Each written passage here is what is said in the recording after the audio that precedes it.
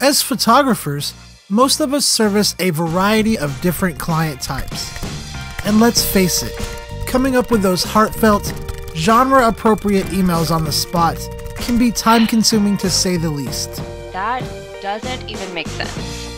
In this video, I'll show you how creating custom email templates for specific client types can help streamline your communications without making them sound robotic. From your dashboard, hover over Communications and click on Email Communications. Then scroll down to Custom Email Templates and click New Template. Now, let's give this template a name. I am creating this template for wedding gallery invites, but I'm going to specifically write it for the bride and groom. Next, add a subject line.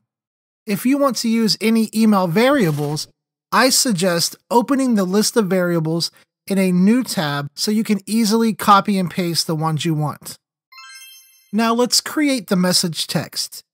You'll want to be a little strategic when you're writing this out. Here is what I suggest. Start the message off with a friendly greeting. Hello there.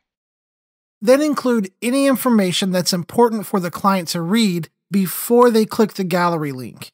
So for example, if you are giving your clients any coupons or special instructions, put that information first. Next, be sure to include a link to the gallery. I suggest doing this with the gallery link variable. This way, the link is automatically created for you each time you use this template. If you are encouraging your client to share their gallery with their friends and family, adding the gallery URL variable will make this a little easier for them to do. When closing the email, I like to make sure that my clients know how to contact me should they have any questions. Once you're done, click Save.